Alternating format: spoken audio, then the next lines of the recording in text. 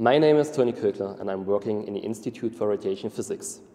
Present nuclear power plants producing a big part of our everyday electricity worldwide and help to reduce the amount of greenhouse gases compared to power plants using fossil fuels. The important drawback of nuclear power is the production of long-lived radioactive waste, whose disposal is not solved so far. My task is to measure nuclear reaction data, which is important for the conception and development of future facilities to convert these long-lived radionuclides into short-lived ones. For that, I have set up experiments using fast neutrons.